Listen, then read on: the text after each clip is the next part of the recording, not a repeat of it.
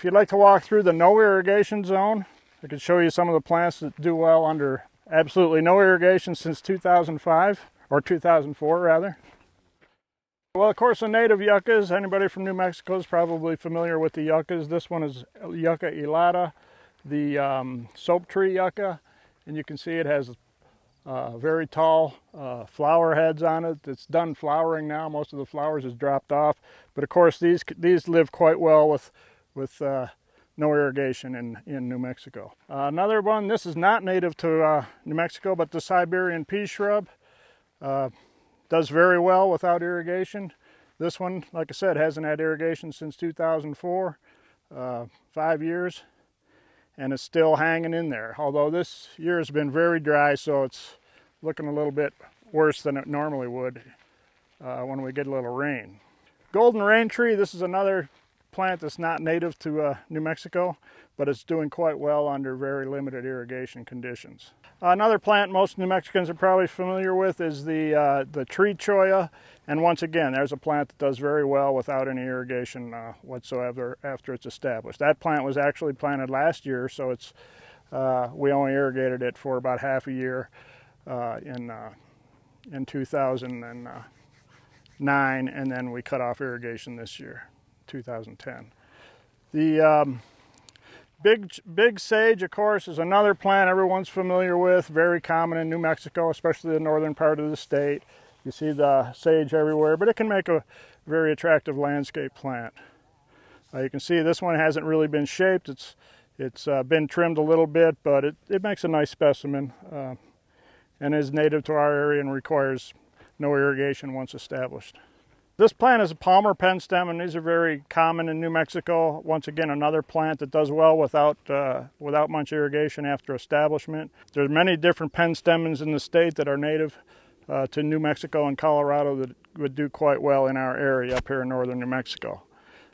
This one has already done flowering, but it'll put on pink flowers earlier in the summer, and then maybe later again in the fall if it's trimmed back.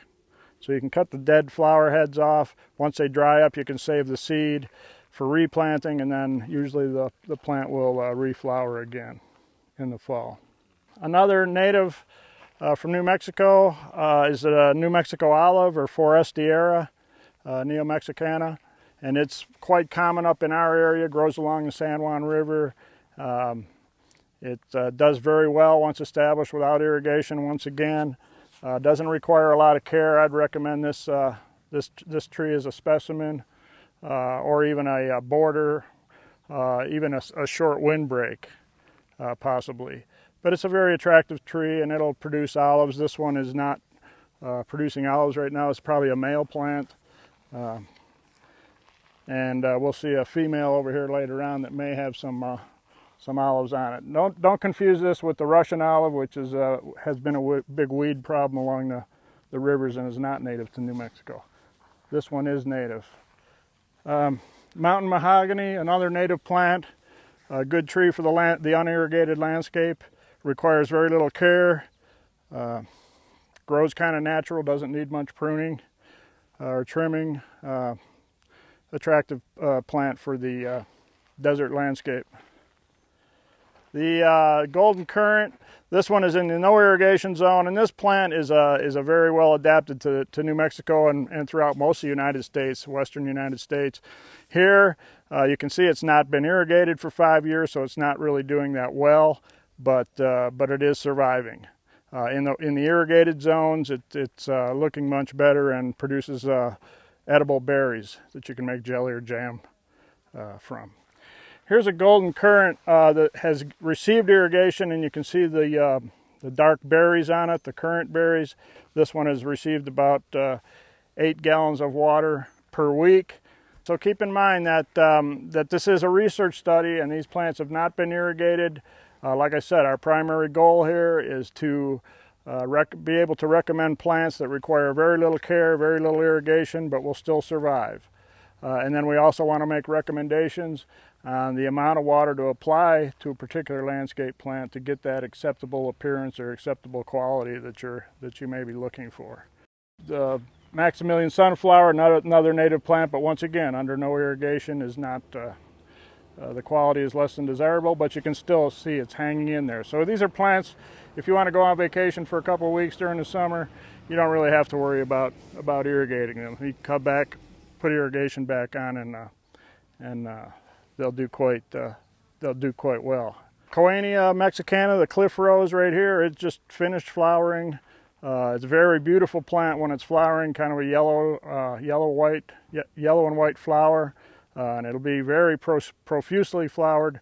It'll be just loaded with flowers, but this was earlier. This is toward mid-July right now and end of July, and many of these plants have already flowered. The flowers have dropped off, but this one, once again, another good plant for the unirrigated landscape. Here's a plant that, believe it or not, has not gotten any irrigation since 2004. This is called fern bush. It's not really native to four corners of New Mexico, but it is more native to Utah. As you can see, it attracts a lot of small wasps and bees, so it's a plant you probably wouldn't want to put right next to your front door. But normally these insects are busy eating the sap from the flowers and are not too concerned about you when you walk by it. But this is probably my favorite shrub in the garden because it is so drought tolerant. Like I said, this shrub has received no irrigation, and it's doing quite well. As a matter of fact, it's probably the biggest specimen out of all of them in the garden, even bigger than the ones that have been irrigated. And a lot of nice white flowers in the middle of the summer. It seems to love the heat. The banana yucca, another native to northern New Mexico and Utah, Colorado, southern Colorado. Very nice yucca plant, produces these banana-looking fruit, and so its name. It does very well under no irrigation, but as you can see, it's very spiny. It could be dangerous, so it might be a plant you'd want to keep away from the children or pets or something that might end up getting injured by the plant. Here's a plant that's not native to New Mexico, California bricklebush, but it's doing quite well here in the no irrigation zone. It's a very late plant, so it will almost appear to be dead early in the spring and even early in the summer. It will not start leaving out until summer, and then it'll put on some yellow flowers later on.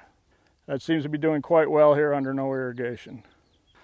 Most people in southern New Mexico at least will be familiar with the desert willow, Chalopsis linearis. You can see it puts on pink flowers. This one was flowering profusely about a week ago, and many of the flowers have already dropped off. But this is a favorite tree of mine, and I'm sure many people who live in New Mexico, you see it all along the medians and highways down around the Albuquerque area, and they do quite well in the southern part of the state, but they're also doing quite well here in northern New Mexico. This one has not received any irrigation for 5 years, and you can see it's doing quite well, and as a matter of fact, it's probably just as big as the other specimens that have received irrigation. Three-leaf sumac, another native of New Mexico, and one that's very suitable for a screen or a hedge or even a specimen plant in the landscape. But as you can see, it's it's a very dense plant, so it makes a very nice screen, a very low screen or low windbreak, and good wildlife food. The berries are eaten by wildlife, and you can also make jellies or jams out of the berries that this plant produces, the three-leaf sumac.